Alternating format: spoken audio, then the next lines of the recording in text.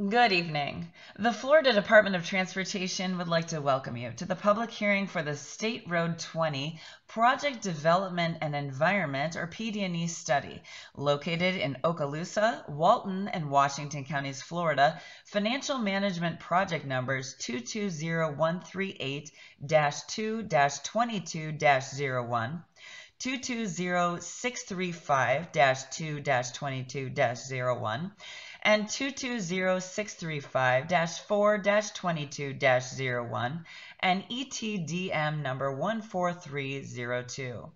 In addition to the PD&E staff here tonight, a representative from the District Right-of-Way Department is here and will be available after the public hearing if you have questions regarding residential or business relocations on this project.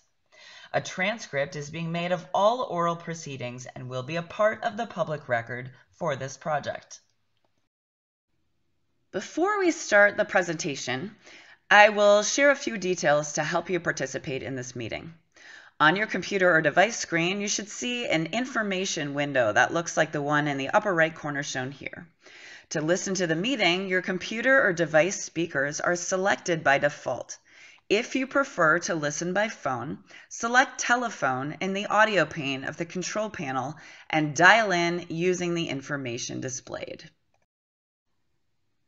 All virtual and phone-in attendees will be placed in listen-only mode throughout the public hearing. At a later date, we will provide responses to written comments that were submitted during online registration and those submitted at the in-person venue. The comment period begins as soon as the presentation is ended. Verbal comments from the in-person hearing will be addressed first. Comments from our virtual attendees will be addressed second. Providing verbal comments using GoToWebinar is simple. First, you must request to speak when registering to attend. During the comment period, the organizer will call your name that you provided at registration and unmute you. If the microphone icon is green, you're ready to make your comment. If the microphone icon is orange, you will need to click the microphone icon once and it will notify you that you're unmuted, and then you can provide your comment. Again, you will not be on camera at any time if you join online. During the public comment period after the formal presentation, in-person participants will be called upon to speak first, followed by the virtual online speakers who wish to speak. If you dialed into the public hearing by telephone, your phone was automatically placed in listen-only mode and will remain in listen-only mode throughout the public hearing. A recording of the webinar will be available at the project website 3 days after the hearing. You can also call the project manager after the public hearing to request additional project information. Prior to the public hearing, draft engineering and environmental documents were made available for public review at the Freeport Public Library and the FDOT District 3 office since Tuesday, March 23, 2021, and will continue to be available through Friday, April 30th, 2021 at these locations. The FDOT District 3 location is by appointment only. Individuals who would like to view the documents should call Tori White, the FDOT project manager, at 888-638-0250, extension 1455, or email tori.white@dot.state.fl.us. The FDOT District 3 office is located at 1074 Highway 90 in Chipley, Florida. You may also view the project documents at the project website and at tonight's in-person public hearing. The purpose of this public hearing is to share information with the general public about the proposed improvement, its conceptual design, all alternatives under study, and the potential benefits and disadvantages pertaining to social, economic, and environmental impacts upon the community. The public hearing also serves as an official forum, providing an opportunity for members of the public to express their opinions regarding the project. There are 3 primary components to tonight's hearing. First, the open house, which occurred prior to this presentation, where you were invited to view the project displays and to speak with the project team and provide comments in writing or to the court reporter. Second, this presentation, which will explain the project purpose and need, study alternatives, and potential impacts, both beneficial and adverse.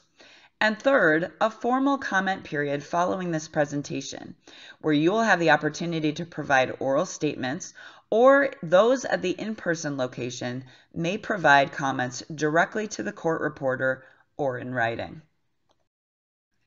This environmental study has been conducted by FDOT District 3 in compliance with all applicable federal environmental laws and pursuant to 23 U.S.C. Section 327 and the Implementing Memorandum of Understanding between FDOT and the Federal Highway Administration, FHWA, signed on December 14, 2016. The FDOT Office of Environmental Management in Tallahassee is the approving authority. The proposed improvement involves the widening of an 8-mile portion of State Road 20 from 2 to 4 lanes from King Road to County Road 3280, Black Creek Boulevard, in Walton County, and provide pedestrian and bicycle accommodations. This hearing is being held to provide you with the opportunity to comment on this project. The public hearing was advertised consistent with the federal and state requirements shown on the slide. Public participation at this hearing is encouraged and solicited without regard to race, color, national origin, age, sex, religion, disability, or family status.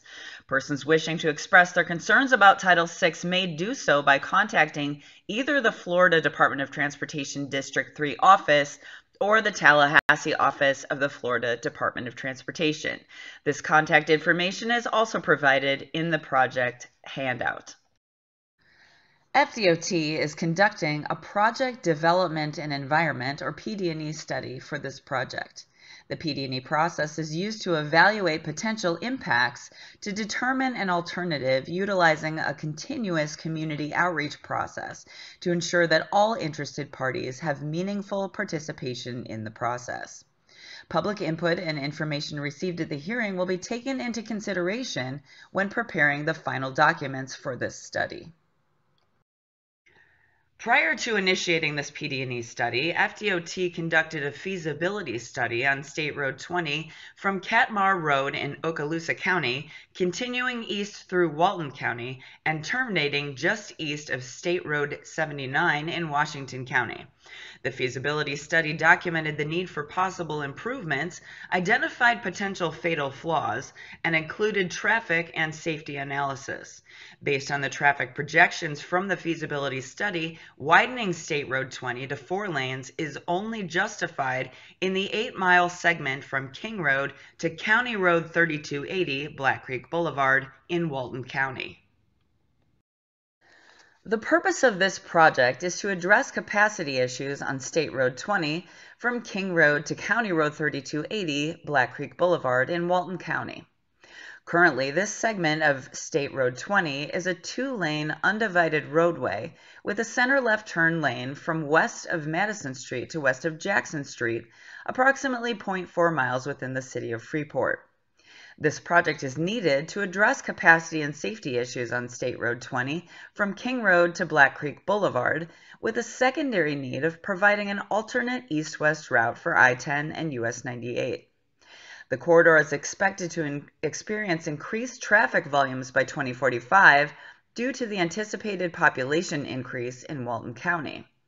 In addition, State Road 20 from King Road to Black Creek Boulevard is experiencing more crashes than the average similar roadways. This project is consistent with local transportation plans, including the Okaloosa-Walton Transportation Planning Organization 2040 Cost Feasible Plan, the Transportation Improvement Program, TIP, the State Transportation Improvement Program, STIP, and other regional plans. State Road 20 is designated as a highway of commerce by the Emerald Coast Regional Council. This designation is given to corridors that move significant volumes of freight having high value to end users. Additionally, this portion of State Road 20 is designated as an emergency evacuation route by the Florida Division of Emergency Management. The goals of this project are to address capacity and regional mobility needs along State Road 20, provide multimodal features such as bicycle and sidewalks where appropriate, enhance roadway safety, and avoid or minimize social and environmental impacts. No-build and build alternatives are being considered as a part of this PD&E study. The no-build alternative maintains the existing facility as is. No new improvements to State Road 20 are made, and there is no congestion relief along the corridor. While the no-build alternative would have no environmental impacts or financial costs, it would not address the vehicular and pedestrian traffic and safety needs. We will now discuss the build alternative, which proposes to widen State Road 20 to include 4 lanes from King Road to County Road 3280 Black Creek Boulevard, with 2 lanes in each direction. Sidewalks and shared use paths are also included in some sections. This build alternative moving forward in the presentation will be referred to as the preferred alternative. State Road 20 is classified as a rural principal arterial. It's currently a 2-lane, non-restrictive roadway. The proposed improvements would make it a 4-lane restricted roadway, which provides guidelines for distances for median openings. The entire project uses a best fit alignment to avoid or reduce impacts. The preferred alternative uses 3 different typical sections. First, we will discuss the preferred alternative from King Road to west of Blueberry Road and from west of Joe Campbell Road to Black Creek Boulevard. This 4-lane divided highway rural typical section includes 12-foot lanes, 10-foot shoulders, 5-foot paved, and a 40-foot median. There would be a 12-foot shared use path along the south side from West Bay Loop Road to west of Blueberry Road. From west of Blueberry Road to US 331, State Road 83, the preferred alternative is a 4-lane divided highway urban typical section with 11-foot lanes, a raised 22-foot median, a 6-foot sidewalk along the north side, and a 12-foot shared use path along the south side, along with curb and gutter. Lastly, the preferred alternative includes a transition typical section from US 331 to west of Joe Campbell Road consisting of a 4-lane divided highway with 12-foot lanes, a raised 22-foot median that includes 4-foot inside paved shoulders, a 5-foot sidewalk along the north side, and a 12-foot shared use path along the south side, along with curb and gutter. The preferred alternative will also include bridge enhancements.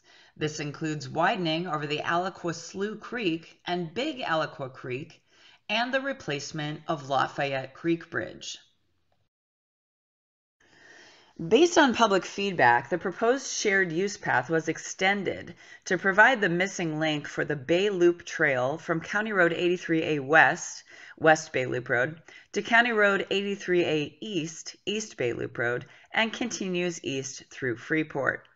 This improvement will enhance the recreational opportunities in this area by providing a safer route for pedestrians and bicyclists. The PD&E study identified several options to accommodate traffic volumes that are projected to occur in year 2045, with a goal to maintain an acceptable level of service through year 2045. Level of service, or LOS, measures to what extent cars are delayed when traveling through a given area. As in grade school, a level of service of F is failing or highly congested, and A is the best or free-flowing.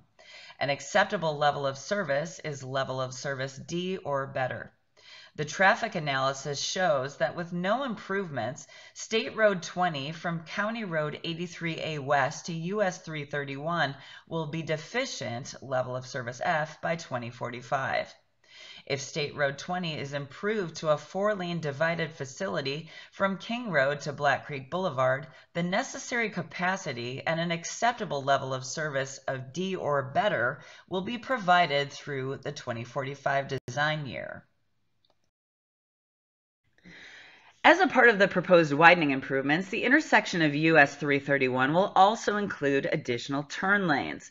Analysis of this intersection showed that the addition of right turn overlap signals and additional turn lanes, resulting in dual northbound and southbound left turn lanes and dual eastbound right turn lanes, would improve this intersection from a level of service F to a level of service D in both the AM peak and the PM peak hours. These improvements would help reduce intersection delay and congestion while also reducing vehicle queues, backups at the intersections. An important element of this PD&E study was to evaluate the potential project impacts and benefits of the proposed improvements.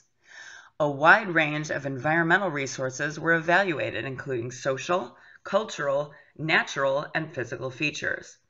Also considered were engineering and traffic factors, along with public input gathered throughout the PD&E study. One of the unavoidable consequences on a project such as this is the necessary relocation of families or businesses. On this project, we anticipate the relocation of 20 residential properties and 15 businesses.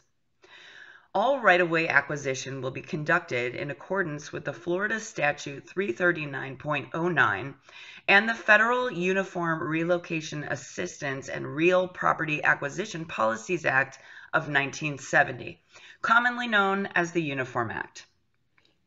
If you're required to make any type of move as a result of a Department of Transportation project, you can expect to be treated in a fair and helpful manner and in compliance with the Uniform Relocation Assistance Act.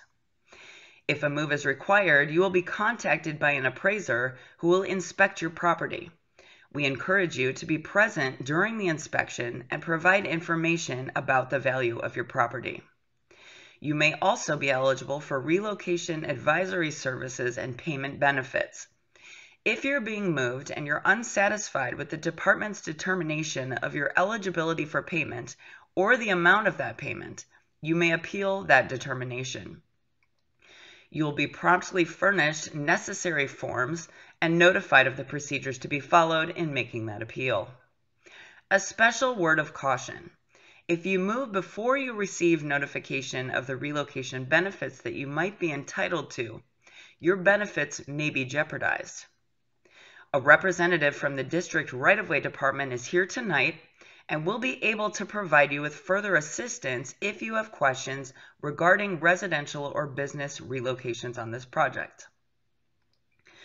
This slide illustrates the impacts for the preferred alternative relating to social resources comprising of residences, businesses, and community facilities, cultural resources including archaeological sites, historic resources, and Section 4F parks and recreational lands, natural resources including wetlands, floodplains, threatened and endangered species, and physical issues, which include air quality, noise, and potential contamination sites. The impacts related to these resources were evaluated to determine the preferred alternative. A comparison of the impacts from the preferred alternative is provided in the environmental document prepared for this project. The estimated project cost is $201.5 million. The project team examined the project area for publicly owned recreational properties that may be affected under Section 4F of the Department of Transportation Act of 1966.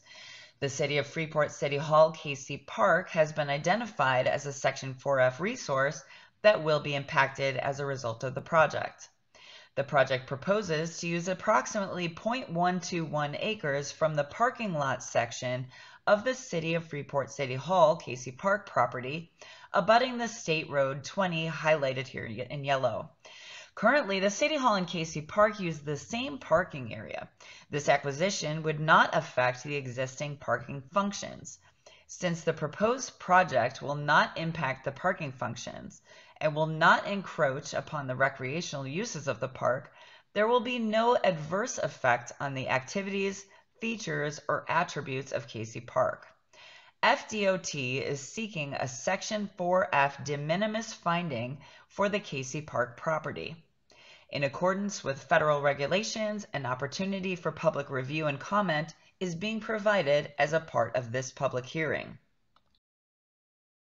Benefits of the proposed improvements include providing safety enhancements along with new and improved pedestrian facilities, improving mobility and relieving congestion in the study area, and providing positive social and economic impacts. This graphic represents the delivery process for a project, beginning with the feasibility phase and ending with the construction phase.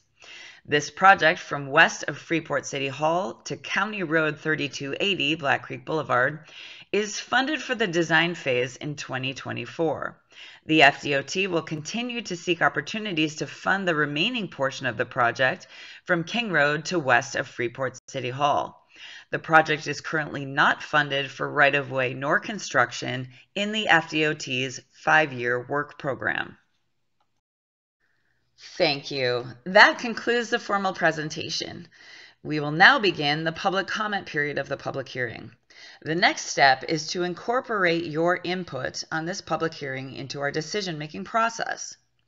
After the comment period closes and your input has been considered, a decision will be made and the final PD&E document will be sent to the FDOT Office of Environmental Management, which, based on the Memorandum of Understanding signed with the Federal Highway Administration on December 14, 2016, has approval authority on this project, granting location and design concept acceptance. Please note that we will not be responding to your comments and questions today, but we will respond in writing at a later date. Anyone desiring to make a statement now will have an opportunity to do so. There are multiple ways you may provide your comments tonight: written, verbally, or online.